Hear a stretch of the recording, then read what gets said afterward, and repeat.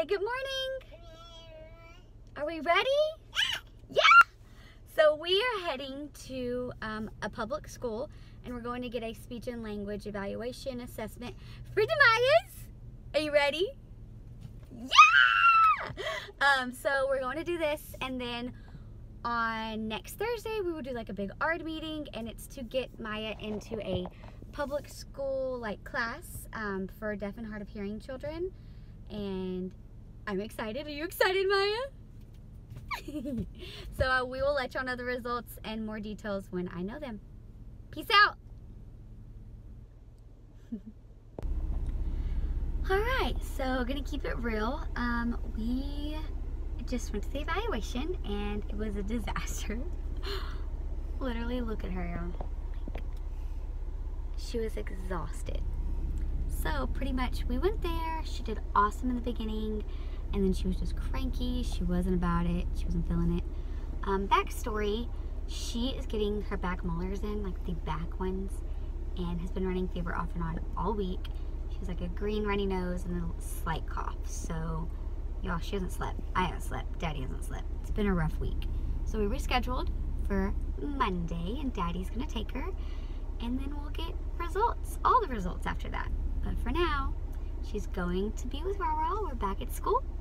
She's gonna go be with Ra-Ra, which is my mother, for today, and then we're gonna begin our weekend festivities. But right now, she's about to go see my mom, so she fell asleep in 5 minutes.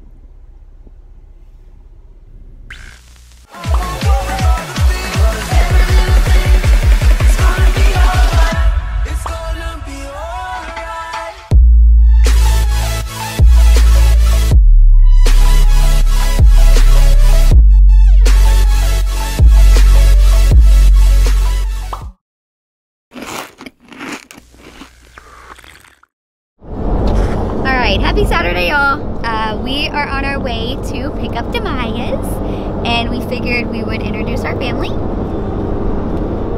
starting with Demayas. So, y'all ever seen American Sniper? The scene with the baby and starts crying, super fake baby. But Shay gets this feeling that she's pregnant, and she's like, dude, we need to get a test, like, soon. So we get the test, and it turns out she's pregnant. Then we start that process, whatever that process was. And then we go see the doctor, and then that's... So, at like my 4th or 5th doctor's appointment, after we already knew I was having a girl, by the way, I started having contractions. So they admitted me into the hospital for a night, and I was fine. It was just Braxton Hicks. Don't know. She was fine. And then... turns out Maya wasn't growing. She stopped growing for a little while, and they were pretty worried about that, so they sent us to a specialist in Houston, and we were living in Lake Charles at the time, so that was miserable. We drive to Houston to see this specialist, and the specialist starts to scare us, like, terribly. He's saying that she has all this fluid in her lungs and stuff, and she's stalled out growing, and she might have, what was it, like Downs, cystic fibrosis, all these options. And we're like, great, stressed out. And then time goes by, we go to another appointment. That was scary. And you want to tell them about that? Alright, so I actually went to this appointment by myself. We lived in Lake Charles, and my doctor was in Beaumont. So Lucas was at work. I was like, it's fine, like, I'm okay, like, I'm just gonna go to this doctor's appointment. So I go to this appointment completely by myself, and I start having really bad contractions. And the nurse is like, are you feeling these? Because they put this little thing on your belly to, like, monitor the baby and stuff. I was like, what are you talking about? She was like, look at this. Yo, I wish I could have printed this, like, the contractions out, 'cause it was insane. We might have a picture of it. We might. We'll put it on the screen now if we do. If we do, it'll be up now. Anyways, so she was like, this is like contractions back to back and we gotta get you into the hospital. I'm freaking out, I'm by myself, no baby daddy. We were going to appointments like weekly. Yes, no baby daddy, no mom, no one there with me, and no hospital bag, nothing. So they admit me, and my aunt, thank God for my aunt, she's a nurse, and she was there within 5 minutes, helping me. I'm freaking out, trying not to stress too much. So long story short, they admitted me for 3 days. They put me on Pitocin, which is a contraction medicine to like stop your contractions. Needless to say, it stopped my whole body. Like, the doctor came in probably, I don't know, a few hours after I was on it, and I couldn't breathe, I couldn't sit up. So they put me on oxygen. We'll throw up some pictures of that now. And I couldn't eat anything. On the 3rd day, I finally got crackers and popsicles. Baby girl tried to come to Earthside really early, and we had to stop her.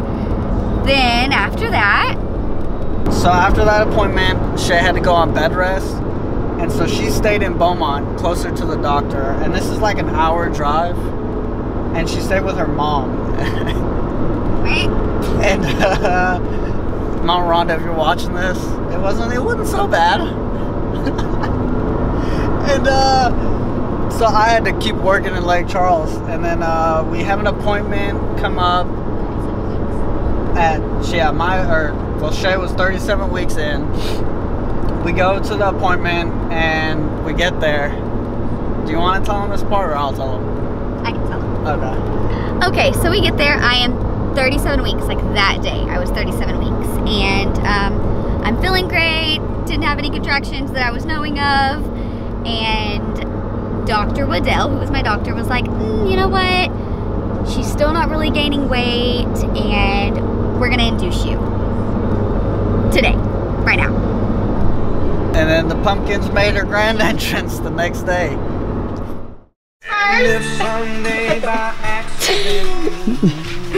You about to get yadded for the first time. Bro. Are you nervous? A little bit. Does it hurt?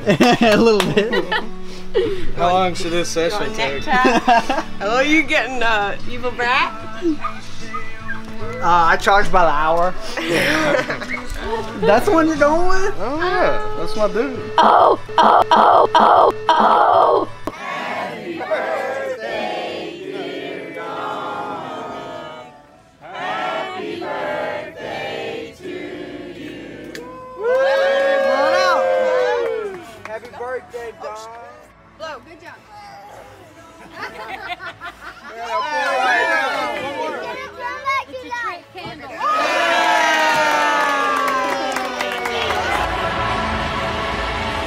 Rise up this morning, smile with the rising sun.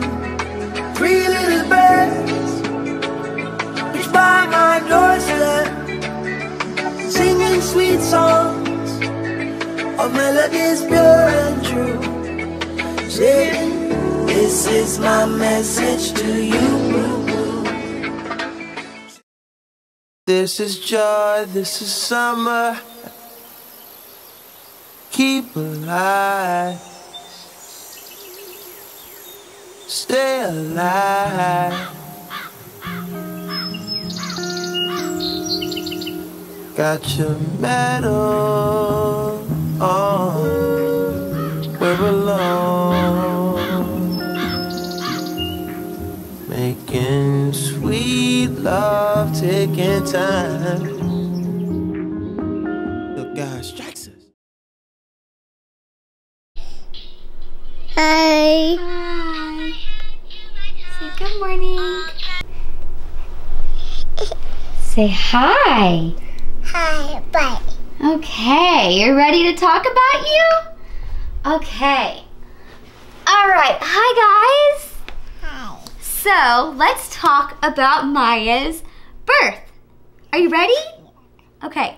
So we caught y'all up on the last doctor's appointment that we went to. Lucas was actually with me, and I was 37 weeks that day, and Dr. Waddell was like, all right, let's induce you. Yeah, he was like, let's do it.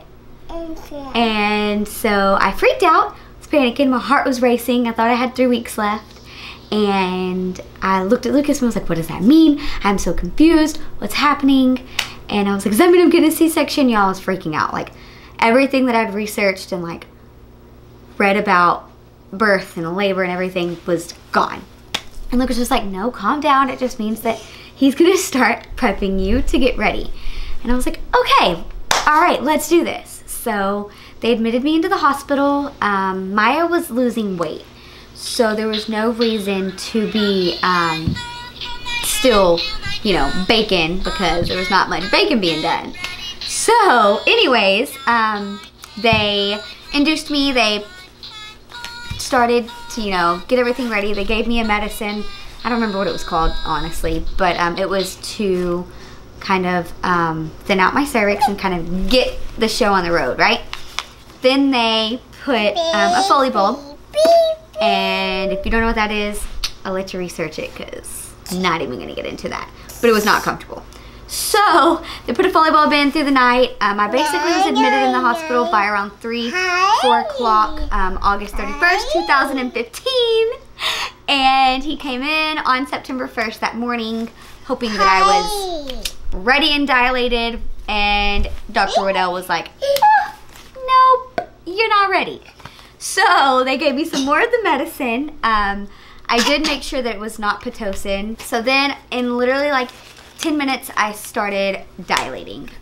Contractions were back to back. There was a bunch of family in the room, including Lucas's grandma, Nanny. If she's seeing this, sorry, I didn't mean to curse out loud. Just kind of happened. So then they're like, all right, let's go. It's time to push. Push. And in the room was Lucas, my mother, Rhonda, and my best friend, Sydney.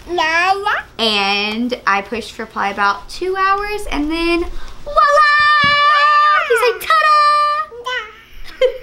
Miss Thing was here, and she made her arrival September 1st, 2015, and she was 4 pounds, 2 ounces, lovable little thing. However, when we got her back into the room, we noticed her ear, right? So she's got microtia stage 1 in her ear, and she has triple X syndrome, trisomy X, which instead of having 2 X chromosomes, she has 3. Can you say, I'm Superwoman? Yeah. Yes, you are.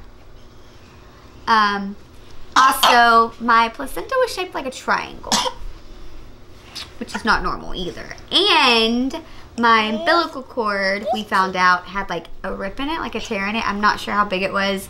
Lucas might know. He might have seen it. But Dr. Waddell was like, well, this was a miracle. It was, you know, God told us to take her at 37 weeks because, you know, she wasn't gaining weight. And had I kept going in the pregnancy, it could have been possible that she would have made it. So everything happens for a reason. And Miss Thing is here. Huh? Can you say hi? So she wears glasses now. She has a nerve in her right eye that is not fully developed. And then she wears her hearing aid. Can you say, look at my hearing aid? It's a Baja. And it is also her right ear that has microtia in it. But she's doing great. She's healthy. And that's all that matters, huh? So we'll keep y'all updated. Can you say bye? Bye. Kisses. Mwah.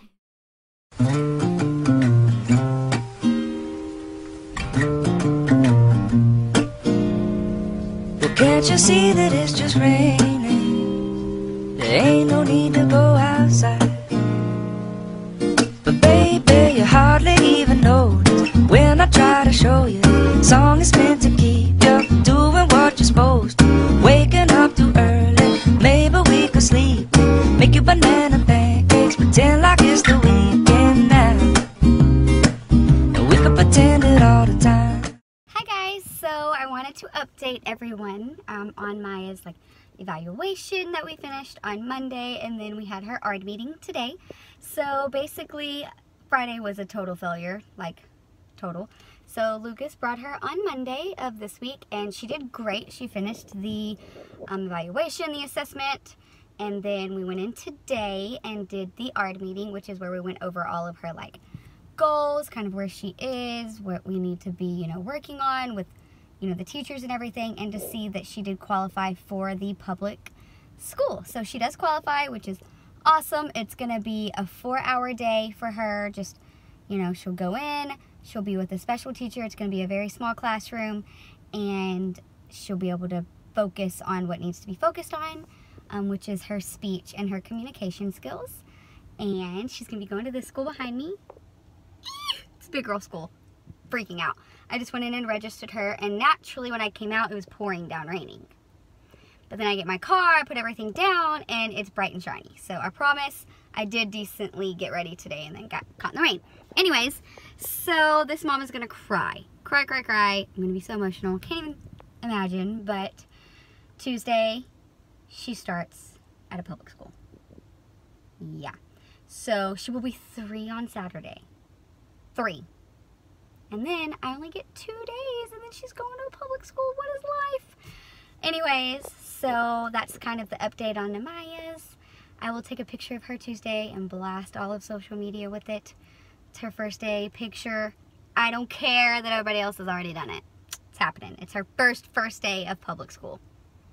Anyways, hope everyone has a fabulous day. Peace out.